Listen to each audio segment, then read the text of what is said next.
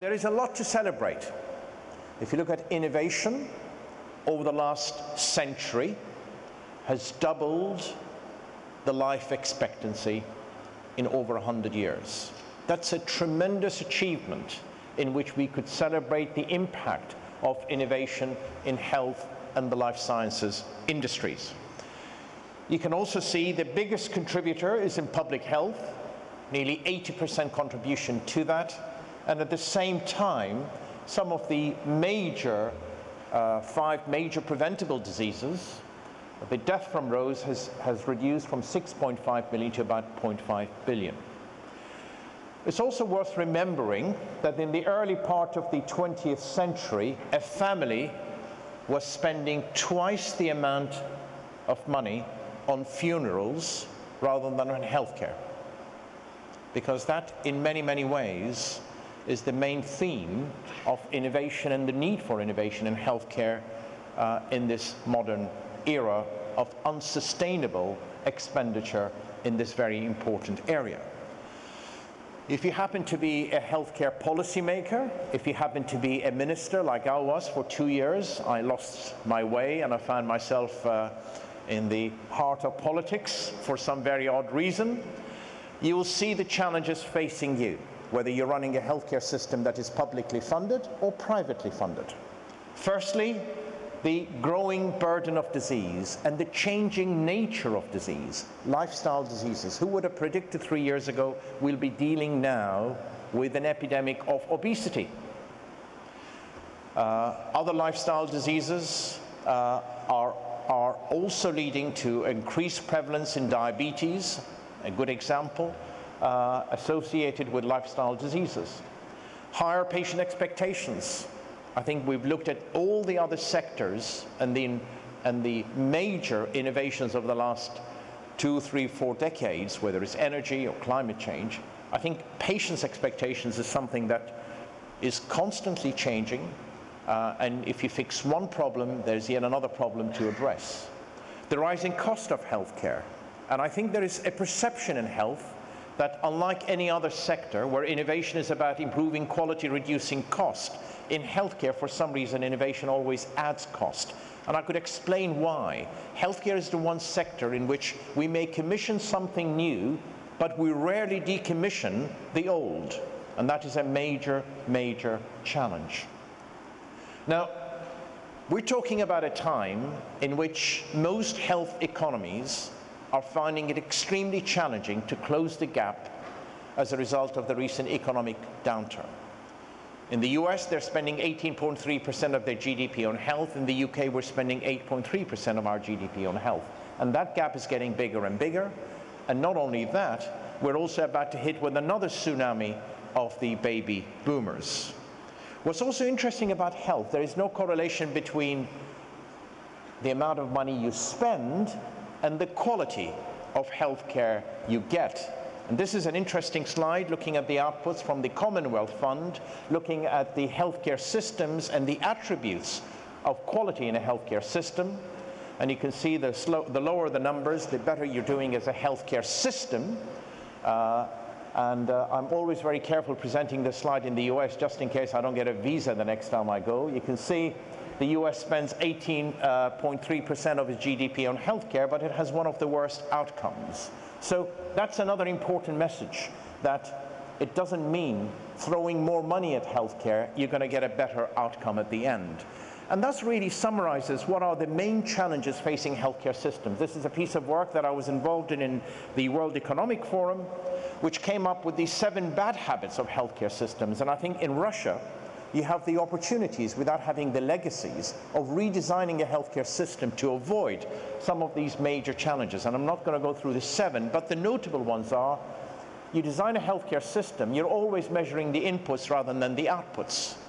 For some reason, doing more healthcare seems to be perceived as better healthcare. As I say, most of our healthcare systems are designed to deliver what is possible rather than what is necessary. And these are the challenges that we need to address. So, I think I've made the case why we need change. So what does that change entail? And this is if you like, the 7 recommendations that we came up with about a year ago, and really looking how do you evaluate a healthcare system and what are the fundamental changes that we need to make in redesigning such systems. Firstly, measuring value and defining what that value means, not just in terms of outcomes from a patient experience perspective as well, and pay for value. How do you transform a healthcare system from being a sickness service, which is how they were all designed about 4 or 5 decades ago, into a health and well-being service? How do you change the mindset and the value proposition of a healthcare system? How do you reinvent the delivery systems? How do you come up with the new business models in driving some of these innovations in not just improving quality, but also reducing cost? Some examples in my own field. The chair was very gracious in introducing some of the work that I lead in areas of surgical technology. You know, we're moving from open surgery to minimally invasive surgeries. We did that about 10 years ago. We're actually moving now from surgery to incision-less surgery, which is an oxymoron, a paradox in itself, carrying surgery without making incisions, with the combination of imaging, smart instruments, smart devices. One of the major drivers for minimally invasive surgeries, believe it or not, was the stapling technologies were actually were put together in Russia, in Moscow, in this city, in the 1960s. That has really transformed and revolutionized the concept of minimally invasive surgeries nearly 4 decades later. The concept of robotic surgery and the use of master-slave manipulators in enhancing the precision of surgery. We're going to see more of that in decades to come. I think the other big challenge is the challenge which has been the biggest burden of disease in the past, which is infectious disease, but hospital-acquired infections. One of the big challenges facing healthcare providers. You go to a hospital to have a surgical procedure, you leave a hospital with an infection you never had before, whether that is an MRSA, whether that is a Clostridium difficile. And there are some examples that you don't actually have to invest in very expensive technology. Redesigning your healthcare system, bringing the design council as we did in the UK, has had a huge impact in reducing hospital-acquired infections by a significant fold in a very short period of time, by purely redesigning the environment in which clinicians, doctors and nurses are practicing and delivering healthcare. However, the most exciting is what was recently described in Clay Christensen's book, which is how are we moving from the era of evidence-based practice into the era of precise medicine. The era in which we can predict the nature of that disease, a smarter diagnostics in which we can tailor the treatment around the needs of that patient. And you can see different disease entities moving from that very intuitive way of diagnostics into the very precise way of achieving that diagnostic accuracy. What does that mean? That means we will start in the future and move away from the era in which we treat differentiated people with an undifferentiated set of drugs.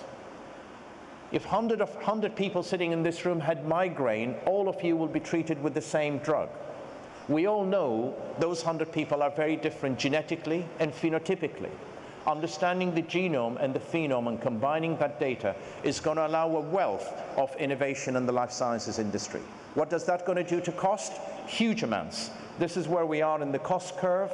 In other words, we treat when the symptoms become apparent and curative treatment. This is what's going to happen in this molecular diagnostic era in which we're going to be identifying disease and treating it at an earlier phase. That is my last slide to finishing off, as I can see the moderator is moving around. I think ultimately, as Moscow has led this meeting, it is systems or healthcare systems that will innovate are the ones that will survive. And I bring this slide, certainly being a few years away from the 200-year anniversary of Darwin, when he very eloquently said, it's not the strongest of the species that will survive, but those who are most able to change and respond to that change. Thank you.